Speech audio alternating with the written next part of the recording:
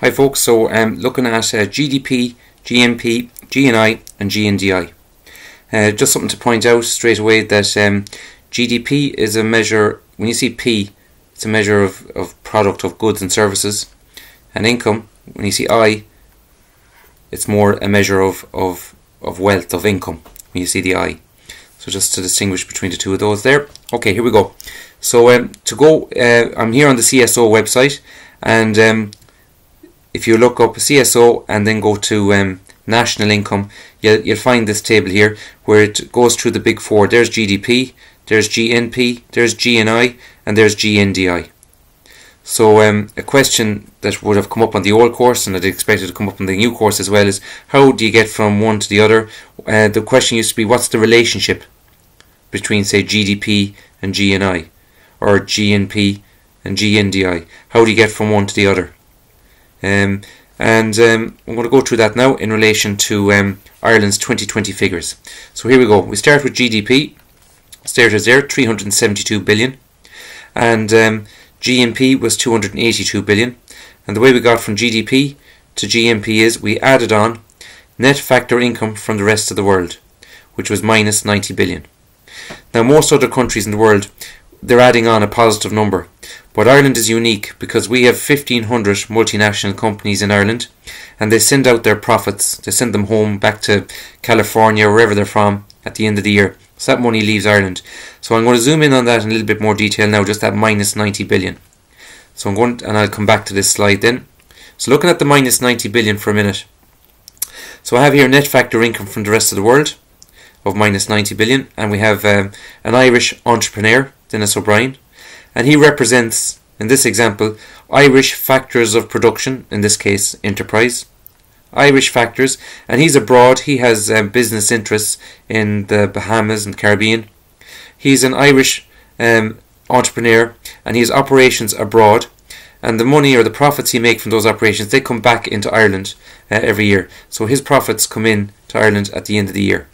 So that's in. So I made up this figure of 10 billion just for talk's sake, so it's not a real figure. So let's pretend all the Dennis O'Briens that there are out there are sending back 10 billion euro a year to Ireland from their businesses abroad. And then on the other side of the coin, then you have people like Tim Cook from Apple, and there's 1,500 Tim Cooks, there's 1,500 multinational companies. So there's 1,500 of these guys, and at the end of the year, they're sending their profits. In this case, I made up an example here of 100 billion. They're sending money out of Ireland. So that's leaving the country. So these are foreign factors of production, foreign entrepreneurs based in Ireland with operations in Ireland, sending money out, sending money home. So again, in my made up figures of 10 and 100 here, if 10 comes back and 100 leaves, then overall we're down 90 billion. And as I said, other countries would have a positive figure for net factor income from the rest of the world. Ireland is unique because we've got 1,500 of these guys sending money out. Okay, so that's the relationship between GDP and GNP. Okay, now the next one in the list, as the way the CSO do it, they do GDP, GNP. So next up is GNP to GNI. So we'll do that next. So to go from GNP to GNI, we add on sources of income for the nation.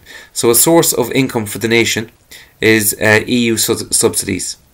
So we got 1.5 billion in EU subsidies. So that might be, for example, maybe farm subsidies, for example.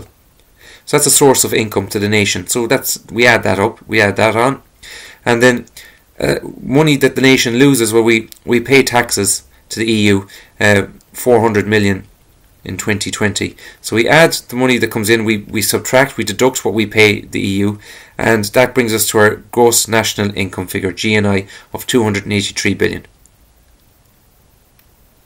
Okay, I'll just go back here.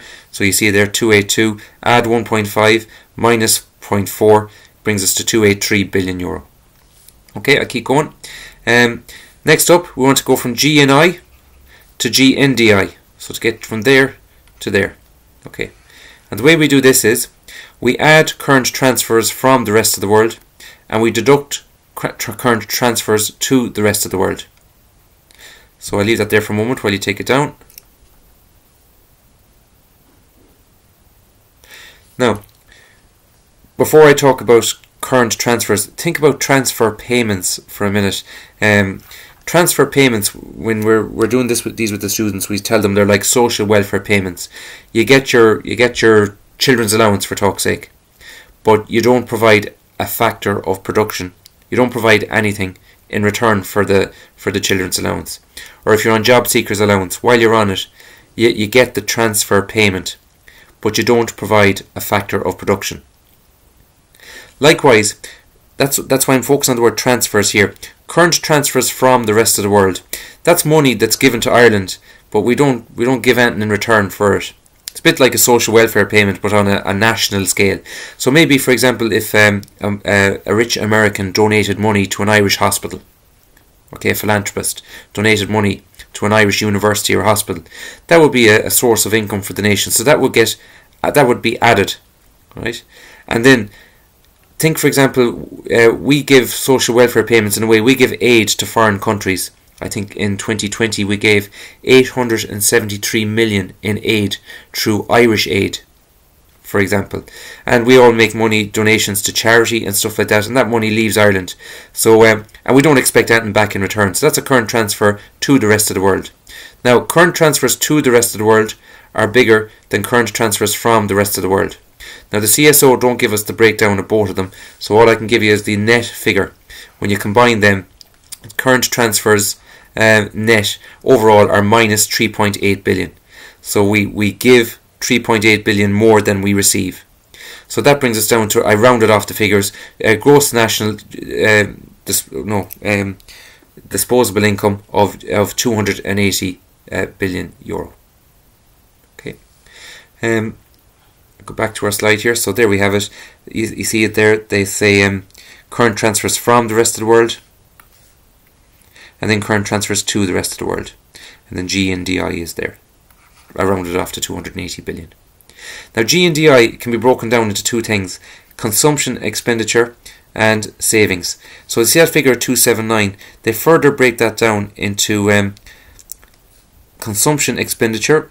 That 279 can be broken down into 140 billion spent in the shops by me and you, and savings, the level of savings of 140 billion, just under 140 billion there, 139. So that's what GNDI breaks down to, C and S. Okay, those two figures there. Okay. Some definitions for GDP and GNP and GNI and GNDI. They're there on the screen now, so I leave them there for a moment. Or what you can do is you can pause the video if you want to write down your definitions for GDP, GNP, GNI and GNDI. So pause the video now, and you can take them down if you need them. Okay, we move on. This is another one from the CSO. Okay, so you see there. Okay, I'll start off with my pen. Here we go. This is like y equals c plus I plus g plus x minus m. So there's c. Okay, so there's c. And then capital formation. That's I. That's right here. I. And then g. There's g. C plus I plus g. Then there's x. And there's m, and we subtract. See, there's a minus sign all the way across there. We subtract imports, and that gives us y. And what is y? Y equals GDP at current market prices. So that's how we arrive at GDP at current market prices. I'm guessing, I'm not 100% sure, would that suffice as a definition for GDP at current market prices? Possibly not, probably need the sentence. But that's how we calculate GDP. It's C plus I plus G plus X minus M brings us to GDP. And then we go on the journey again. There's GDP to GNP. And it's the same figures I had a few minutes ago. See them over there. And there's GNP to GNI. Okay, subsidies and taxes there. This table doesn't go as far as GNDI, unfortunately. Okay, that's that. Okay, modified GNI then. So I'll just do modified GNI with you now. So I don't know if this is on the course or not, or if students need to know it or not.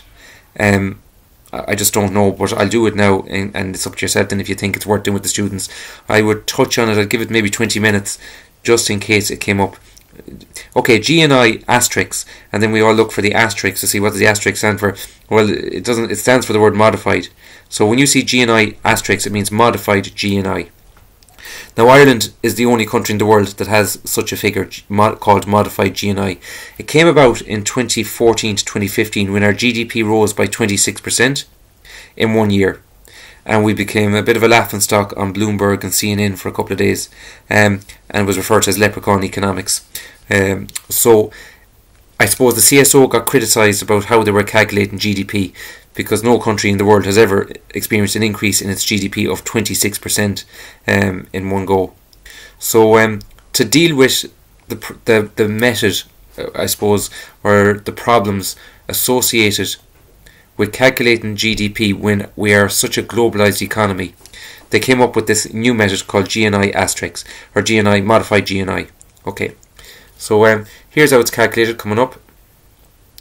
What I'd say to the students here is, to produce modified GNI, you start with GNI and you take account of three things: aircraft leasing, income of redomiciled firms, and intellectual property. Okay, and this slide here, I've taken that from the CSO website. So I'm going to pause for a minute, and you can pause the video as well if you want to take any of that down. Okay, quick explanation then into what all this is about. There's a huge amount of companies based in Ireland that lease aircraft. Now what happened was, in 2014-2015, I presume due to low corporation tax, a lot of them relocated to Ireland. So they relocated maybe their headquarters to Ireland. So then their assets became kind of Irish assets, or assets of Irish businesses. So the aircraft that would be worth billions upon billions of euro became sort of Irish owned assets, because aircraft leasing companies relocated here maybe from abroad. Now, it's not that the airplanes arrived here or anything, it's just the business of hiring them out was done from here. So it looked like we were after getting really rich overnight when we suddenly owned all these airplanes. But, you know, so that inflated our GDP, right? It inflated our GDP. Okay, another thing that inflated our GDP back in 2015 was, I have a little bit of writing up here that I refer to.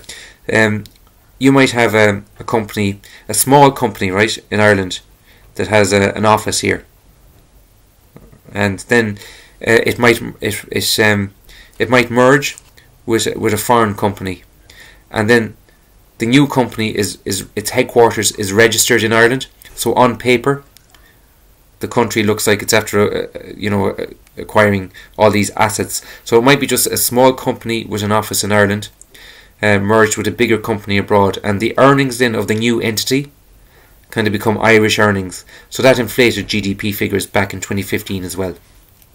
And one more thing that inflated our figures back in 2015 was intellectual property being registered in Ireland, I presume to take advantage of our low corporation tax, and the value of that intellectual property, I suppose, became maybe Irish assets. I'm not 100% sure, but on paper it looked like we were richer. So that's the line there from the CSO. That's a little bit a more simplified explanation of it. Okay, so that's modified GNI. Let's have a look at modified GNI. So here we are. There's GDP. So we started with GDP, and then we go to GNP, and then to GNI, and then you see the redomiciled companies, the intellectual property, and aircraft leasing, right, are accounted for. And when you account for those three things that I referred to in the last slide, you arrive at modified GNI, which is this thing here, GNI star, of 208 billion. Now folks, there's some difference between looking at this as our measure of national income and looking at this as our measure of national income.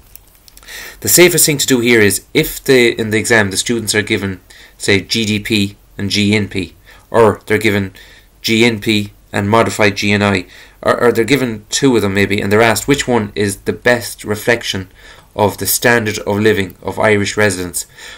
The safest thing to do is always go with the smaller one. You know, like the profits of Apple aren't shared with me and you, so they've been deducted by the time you get down here, and all this stuff here has been taken out of the equation. The value of the intellectual property has been taken out of the equation. The value of those aircrafts that were registered, they've been taken out, and the income of those redomiciled companies that suddenly, you know, expanded here in Ireland, that has been accounted for and deducted to give a more realistic figure of the national income. So the smaller the figure that you're given in the exam, the more likely, the more accurate reflection it is of Irish standards of living, the standards of living of Irish residents. Okay, that's that. Okay, so that's national income covered there. Thank you.